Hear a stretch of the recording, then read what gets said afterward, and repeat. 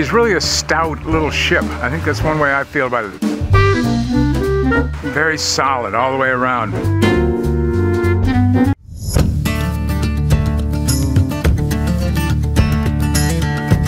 Hi there, this is Captain Q. Join us as we travel hither and yon to show you some great deals on some really interesting boats and maybe learn just a little bit with each one. Captain!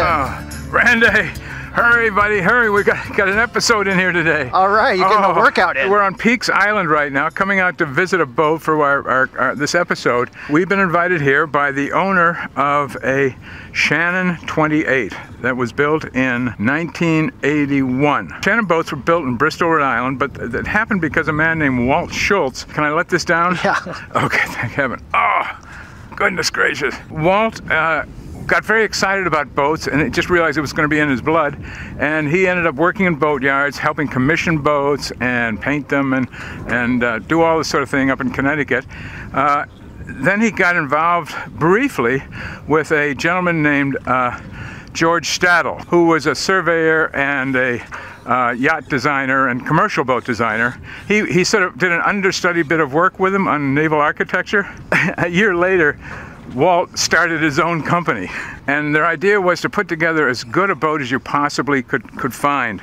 And as a little bit of proof of that pudding, there's a wonderful book out by a man named Frank Mattei called The Best Looking Sailboats in the World. Boats that were included in that collection were Able Marine, Alden, Camper Nicholson, Cherubini, Hinckley, Hallberg Grassy, Morris, and also included in there was Shannon Boat Works. So he felt they had the look, and that was his main thrust, was to find things that were really well done and that were pleasant to his eye, that he really loved. One of our biggest questions is this a blue water boat? Back in 1983, a man named Monk Farnham, who was the ex-editor of Boating and Rudder, took one of these and sailed across the Atlantic and back again. Now that's pretty cool, except for the fact that Monk was 74 years old and has set the record as the oldest, at that time, man who had sailed single-handedly across the Atlantic and back, and it was done in a Shannon 28. Seems like you might be next. I am. I'm going for it. I'm going for it. This could be it. Could right break here. the record. Okay, let's talk about the hull for a minute. Since we're standing on the deck, we have a chance to look at it. This one is in particularly nice shape. Looks like original gel coat here. It has a rub streak along the side here that we like with a stainless steel cap on it, and the teak tow rail goes right along the whole length of the boat, and it has a cap on top of that.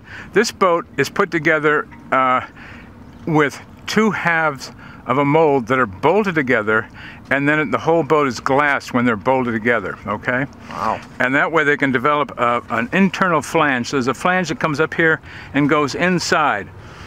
And then on top of that goes this piece here, which then gets screwed down through the rail cap here, and then down through the flange inside. And they've even put a piece of wood underneath the flange inside the deck. It's an incredibly solid seam all along the deck to hull, and leaks are just not considered on this boat. While we're here, notice too the chain plates here.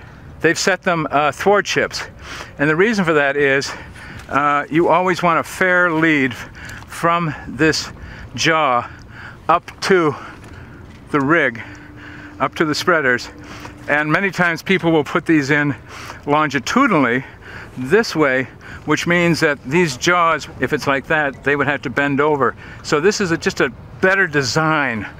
There's an extra shroud here, and the reason this is here is that if you lost an upper shroud and the mast were to break up there, this piece right here keep it tight.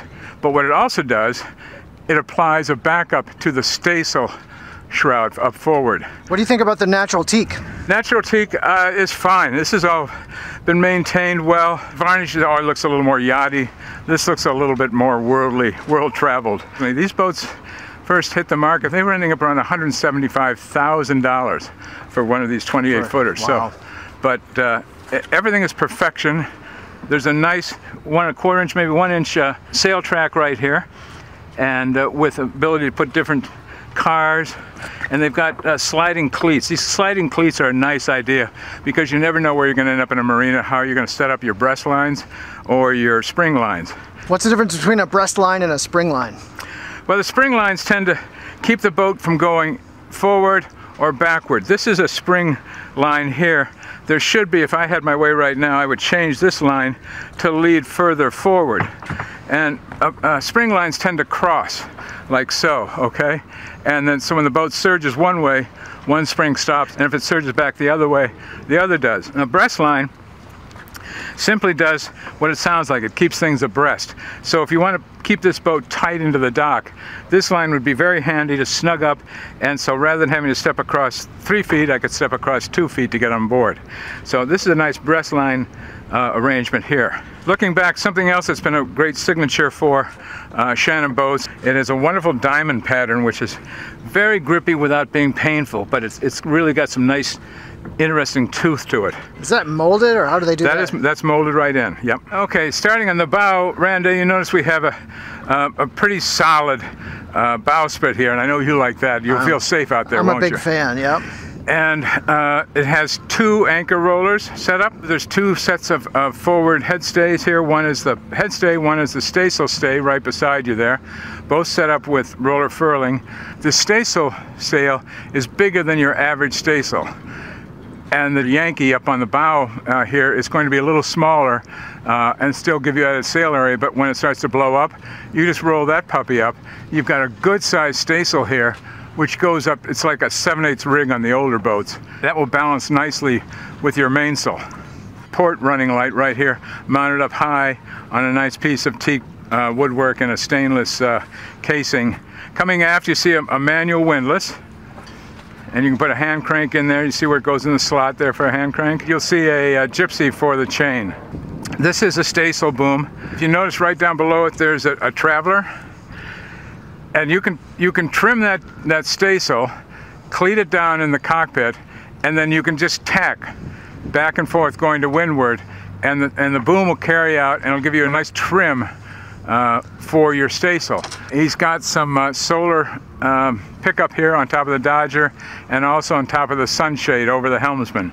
Right here, something we haven't seen before is a boom gallows right here, and it's got 3 separate notches in it where you can just drop the boom down into it where it'll keep it steady and keep it from moving about. And it's all done in bronze there, brass fitting it, which would polish up. I bet that would polish up very nice.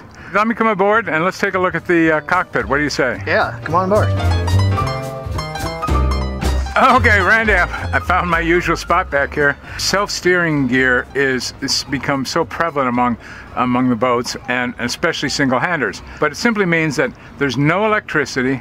It's just the wind and the guides and the sea driving you along, and you can go to sleep until the next freighter comes by. And they use these self-steering gear out here, and this model happens to be a monitor. And we can't tell right now, but there's a big feather, so to speak, that sits on the back of this.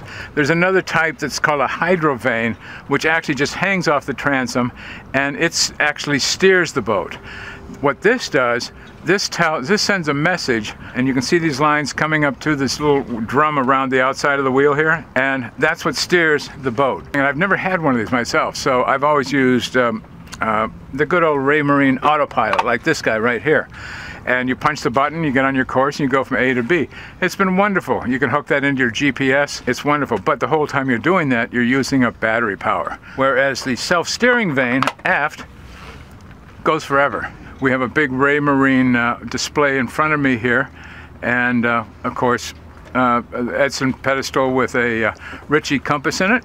This particular boat had a steering problem. Really? What kind of problem? Well, the cable parted. There's a chain drive that goes down and it hooks over a gear up here inside the pedestal, and it goes down and then splits off into shivs on either side of the bilge down there, and then comes back. It comes to a quadrant, which is a piece that's sort of like this, and these wires, one way you turn the wheel one way and it will pull the quadrant that way, you turn it the other way and it will pull it back the other way. Well, these are nothing more than I think it's 7x17 wire, soft wire, that will eventually get tired, you know. and one of those wires broke on this boat just recently. As we speak, there is a repairman up gathering parts to complete this repair. But let's say we're out at sea and suddenly we're going, whoa, we got a problem here, Randy. I can't steer the boat. What do I do? Have you got an idea for me? I do. What can I do? Well, I've got this little thing I stumbled across. Oh, a Babe Ruth. It's a Louisville Slugger. Louisville Slugger. Look at this thing. This is a beauty. This is the auxiliary tiller. It goes just like this. With the little nose down, and just slide it right inside there, and it kind of locks in place. Look at how it locks right up, and so you've got a nice tilt on it, and we're steering the boat. So Randy, if you want to do a little cooking on board, you just turn on the stove below and click the gas, and you've got there's 40 pounds of propane, liquid propane, waiting for you to cook your food. If you notice, there are hatches on either side of the cockpit. So you know what that means. No quarter berth. No quarter berth, right. Now, this hatch is loaded with gear. You've got your bumpers and your dock lines and some other stuff. And they're nicely laced onto little hooks down here so you can reach down and grab them. On the starboard side, right in front of Sea Dog, we have another heavy lot. These things are really solid. But look at the size of that. I could really stand down there and I'd be probably up to about my chest. This is a nice big Bomar aluminum access hatch that the owner put into this boat just to get, I know the engine is right underneath here. So you're going to be able to get pretty wonderful access to the engine. We'll take a look below, see what we can find looking from the galley area, but it's going to be tough to beat this. That's a nice modification. It really is, and this is a major watertight, waterproof hatch, so nothing's going to get past that. Another nice thing too for the offshore sailor is that notice the size of this footwell here again. It's pretty small, and it has not 1 or 2 drains, but 4 drains in each corner. Come on down, guy. All right. This is really a handsome vessel down here. One of the things you have to understand is, first of all, we're looking at a boat that's got a V-berth, and it's got settees on either side of the main cabin. It has a beautifully varnished fold-up table, you know, that'll take, you know, 4 people down here sitting at it. All the wood here is solid. There is no sheet plywood or anything, and the concept there was they wanted to know that if you nicked anything, if you nicked the wood or this or something, it wasn't going to start to stain like a piece of plywood would if you broke the surface of it. One thing they hated to do was to screw into the fiberglass hull or the fiberglass deck. So what they would do, for example, around this port light right here, they would trim around that with small pieces of plywood, and then they would glass over that plywood, and then they would build the paneling around it, and then they would bolt the port light through this wood into that plywood underneath it. And the concept there was to keep it very tight and very dry. And every time they would put something out close to the hull, they would encase it in a mat and roving. So each piece becomes almost like a little extra stringer of sorts. There are a couple of major stringers behind this wood we can't see. The chain plates, which are covered up right now, like so, are enormous. They start out with about 1/2-inch plywood, then they add teak and some other things to it. And by the time they're finished, it's about a 1.5-inch knee that comes down here that supports those chain plates. The bulkheads behind me. Now, when these are put in, they originally fit them in with foam between the outer edge that meets the hull, and then they tab it there. Then they make certain everything is true and straight, and then they come through and they drill holes through the bulkhead and then tape through those holes the bulkhead down to the side of the boat. Underneath all of that we're sitting on, all the underframing and subframing is all mahogany. Anytime you open up, you'll see the floor joists and longitudinals and thwartships joists going underneath all this furniture. It's all mahogany, which, by the way, is totally water resistant coated before it gets installed into the boat. An amazing amount of work goes into these things, and this is what you pay for when you buy a boat like this. They build these boats to be fixed if necessary down the road, and everybody understands that certain things will give way, not the least of which can often be your tanks. And all 3 tanks can be pulled out of this boat with simple tools and no cutting. Okay, Randy, once now, we still have a sea out there. We got some boats rolling by, so I'm very happy to have these handholds here. So to put this overhead up, they set up a series of battens underneath here, and then the battens all got glassed over, and then this got glassed up right to the bottom of the battens. So what that means is that, like the panels here where the port lights are set in, there's airspace behind this, airspace behind that, which keeps air going through the whole boat all the time, everywhere. There's air flowing in and out of the boat. And with the ventilated hatches everywhere, nothing is going to get stale. It should be very sweet on this boat all the time. Nice sized galley, very compact, really well set up. We have our pot and pan storage, right? We have a good sized sink. There's no foot pedal here on this sink, but there's a hand pump, so you can, you know, pull up your fresh water that way. And there's hot and cold pressure water. 2-burner propane stove, a Hiller, and just good old stock standby propane stove and oven. You get a nice cutting board with it for your lemons and limes. We've got storage everywhere, and we have another advocate of our friend Dinty. And we have refrigeration on board here, and this is kind of nice because it's engine driven, and also it can be shut off and just run by the solar panels up on deck. All of the electronics are down here. Here's a VHF. Here's your propane gas control, very handy to the galley.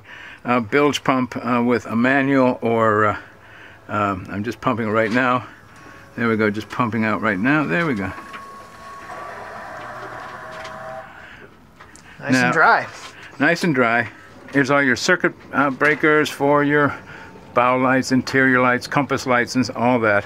So this is pretty tidy for your AC and your DC panels there as well. And your battery switch. What are these doing here? Little sail ties. Sail ties. Great place to hang your sail ties. You can come on board, you take the sail apart, and you pull the sail ties and just hang them right, just drape them in here. We've taken the companionway out, and I'm lifting up this piece right here, and of course they've made accommodation for that to sit up. This engine has been replaced. This is the upgrade. The original engine that came with these was about 15 horse, and this is now 25 horse, we believe. Yeah, somewhere around that. I think you said there's about 750 hours on this engine. So wow, that's great. We've got 3 6-volt batteries in series down here. I got a quiz here for you. What do I see here that's a really good thing about your batteries? Well, they're not in the bilge. That's one thing. Which we like. They're strapped down. That's it right there. Oh, you got it. Second guess. Second guess. They should always be strapped down in your boat. Even though they look like they fit tightly into a box, there should be some sort of strap like this piece right here. And this boat will roll over in a big enough ocean, I'm sure. But when it's upside down for that split second, you want those batteries to stay right there. Your raw water pump is right here, and that's going to be a little tricky with your socket wrench, but it'll come off. You mean to get the impeller out? To get the impeller out, right. Yeah. Here's the heat exchanger right here. You can pull that apart and clean that out if you've got a question. Everything you need is pretty much in good shape. Who's there? No! Who else would it be? Okay. Hi. Hey, pal. What's the first thing we like about this head? It's fore and aft. Right, that's it. Because you might hit a big wave, but chances are the worst case is when you're heeling, you don't want to be thrown out of the boat. So you're really wedged in here. So the head has been changed on this boat, which is great. After all those years, it makes sense.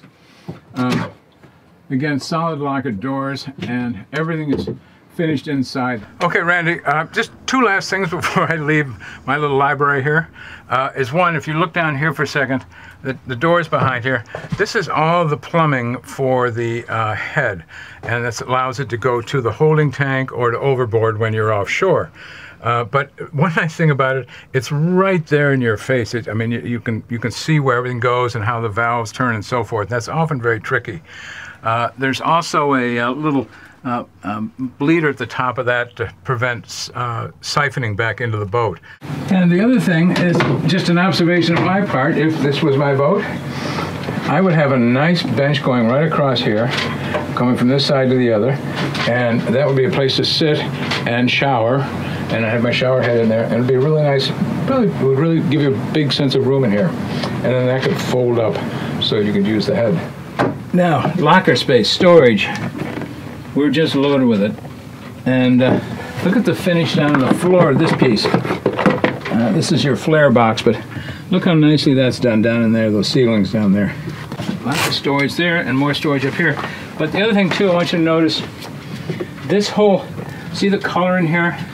That's all sprayed in resin coating that's put in to the mold after the boat's been all laid up.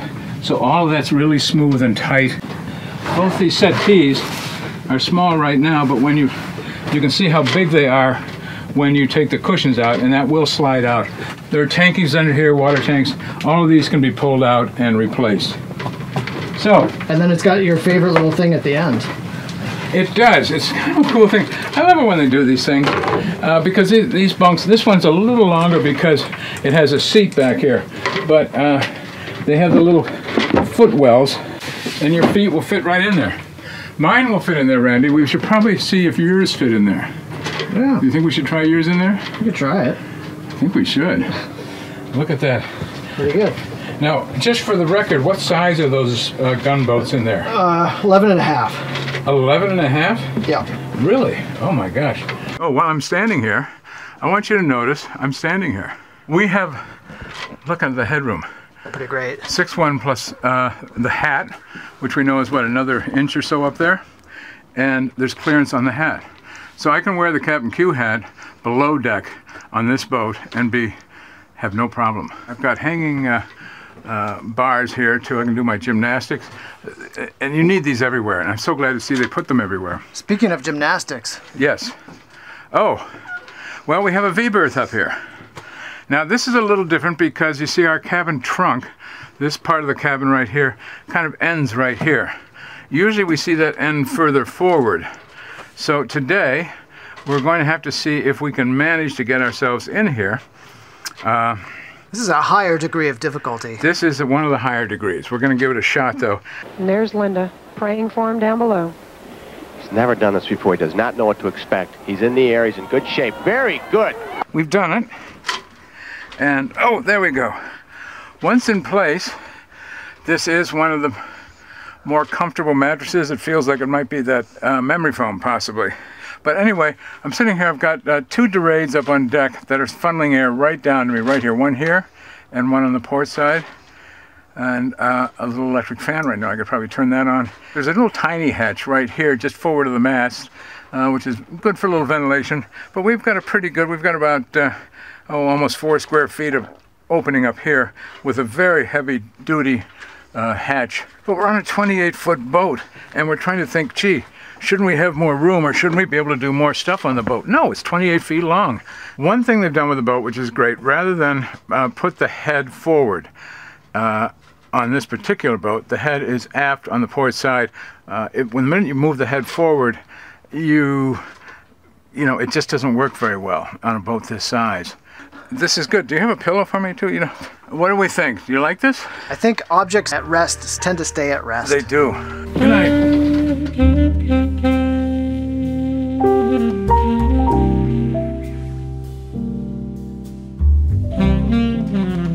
This is a Shannon 28 and in really very good condition.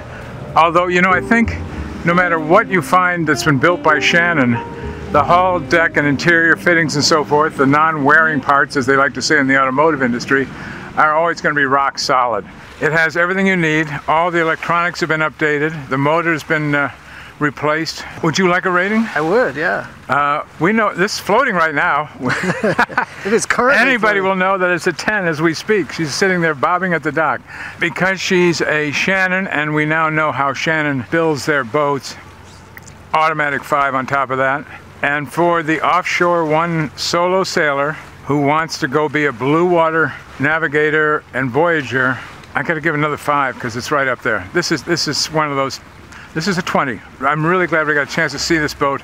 She's really a stout little ship. I think that's one way I feel about it. Very solid all the way around. This is definitely a blue water boat for the guy or gal that wants to go offshore and sail around the world.